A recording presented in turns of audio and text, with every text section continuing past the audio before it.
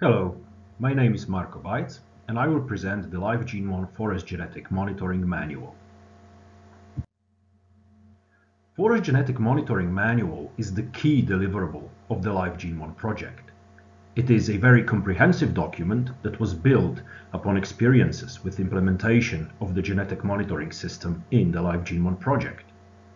The purpose of this manual is to provide detailed instructions on how to carry out all necessary activities for establishment and performing the forest genetic monitoring, from selecting suitable plots to data analysis and eventually possible forest management actions to be taken. First, we shall have a look at the table of contents of this document. The manual is divided into 10 different chapters. Introduction, Forest Genetic Monitoring Plot Selection, Plot Establishment and Maintenance, Indicators and Verifiers, Fieldwork and Observations, Laboratory Analysis, Cost Assessment of Forest Genetic Monitoring, Decision Support System, Genetic Monitoring Guidelines, and finally, Annexes. We shall focus on chapters 2 to 9 in this presentation. Chapter 2, Forest Genetic Monitoring Plot Selection. In this chapter, we'll find information on the recommended number of plots for the genetic monitoring per species, per country, per environmental classification zone, the number of trees per plot, and a comprehensive list of plot selection criteria. Chapter 3, Plot Establishment and Maintenance. Instructions on how to establish forest genetic monitoring plot in the field are presented in this chapter. And we have two separate entries here, one for stand-forming species and the other for scattered species. Plot establishment for stand-forming species is generally a more straightforward process, whereas for scattered species it is more complicated due to their scattered distribution. Also detailed is the establishment of natural regeneration plots and instructions on how to perform all other work that needs to be done during the plot establishment, such as labeling of trees, georeferencing, and different initial measurements. Instructions on how to maintain genetic monitoring plots are also given, both regular maintenance and long-term maintenance. Additionally, there is a subchapter on installation of meteorological data loggers. Chapter 4 deals with indicators and verifiers. Now, indicators and verifiers, in essence, represent the core of the genetic monitoring system.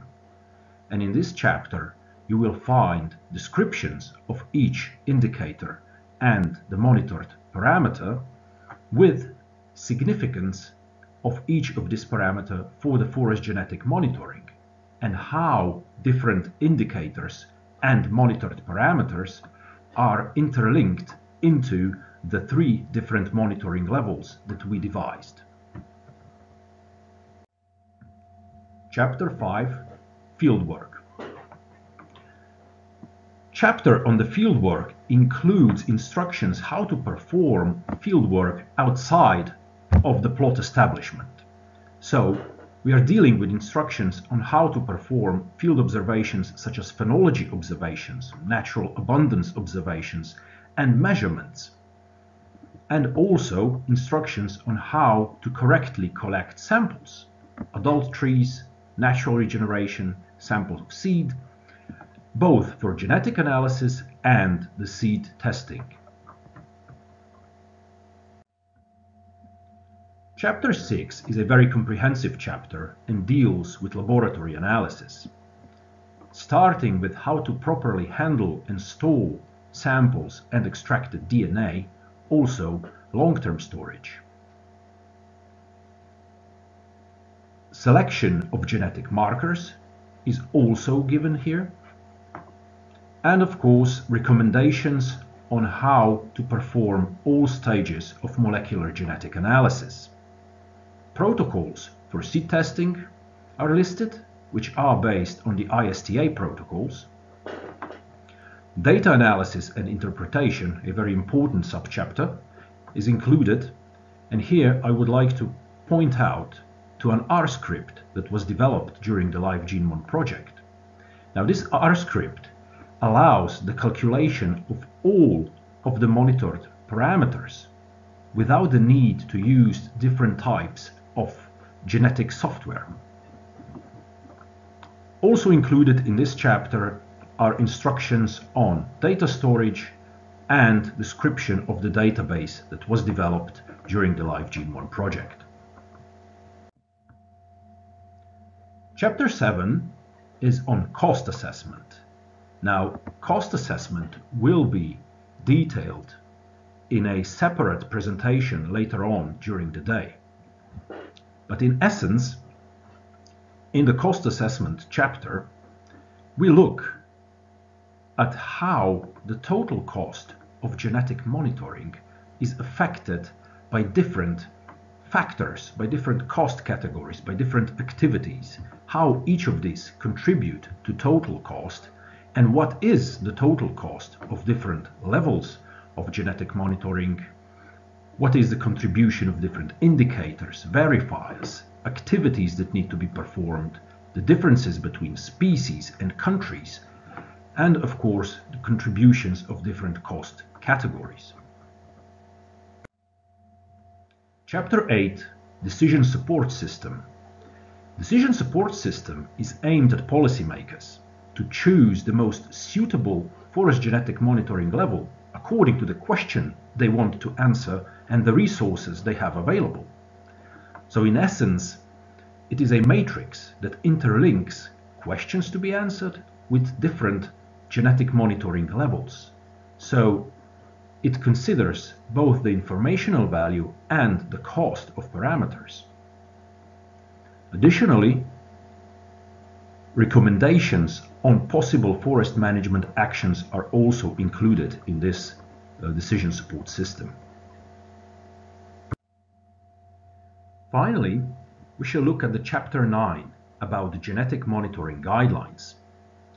Guidelines were developed with personnel conducting fieldwork in mind, so they include instructions on how to conduct plot establishment, different field measurements such as DBH and height, and phenology observations.